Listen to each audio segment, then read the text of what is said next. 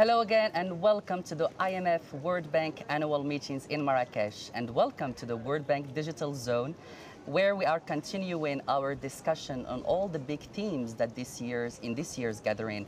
My name is Hatim El Othmani, and I'm very privileged and honored to be joined by Ms. Ania Bjerde, Managing Director Operations at the World Bank. Thanks for joining us and welcome to the World Bank Digital Zone. Well, great to be here. Thank you. Thank you. Anna, speaking about these meetings, and as you know, these meetings come at an inflection point, the half point to the 2030 SDGs. And we all know that the world is off track. And what do you suggest, or what are your view on how to turn this trend around? Yeah, no, Hatem, thank you so much for having me here, and great question, of course, and it is really the question of these meetings and this gathering, which is, we know the world is off track to meet the SDGs. We know the world is inundated with one crisis and shock after another, and we know that it's going to take a very different approach than the one that we've been on, the path we've been on to turn it around. So what is it going to take? It's going to take setting ambitious goals, and in some ways maintaining those ambitious goals. So sometimes people ask me, since the SDGs are off track, should we change them?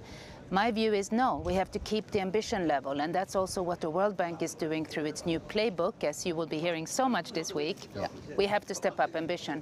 And then in order to reach the ambition, we need to change. And we need to change in the sense of how we operate, how we deliver our support to countries around the world, and we need to change in how our financial capacity allows us to do that. And perhaps most importantly, we need to work together. And this is why I really like the emphasis on partnerships, other banks for us, but also development partners around the world, civil society, everybody. Yeah, and speaking about the ambition, and as you said, we will be hearing a lot more about that. The World Bank has announced to be or to become a better and a bigger bank.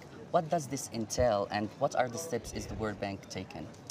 So we have articulated a new vision for the World Bank, which is much more ambitious than the one we have, and that is to end poverty on a livable planet. And that livable planet part is so important because that brings in squarely all the global challenges we're facing today.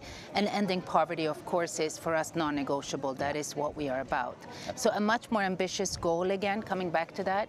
And then on changing and becoming better, it's about becoming quicker, it's about reaching scale, and it's about getting impact sooner. Our projects otherwise and our support can take a long time. We want to shorten that. And bigger, well, it's about really having more financial capacity because that's how we work, and being able to offer concessional support to countries that need it the most. Thank you very much, Anna Bjerde, and thank you for joining us at the Digital Zone of the World Bank Group. Thank you so much for having me. Thank you.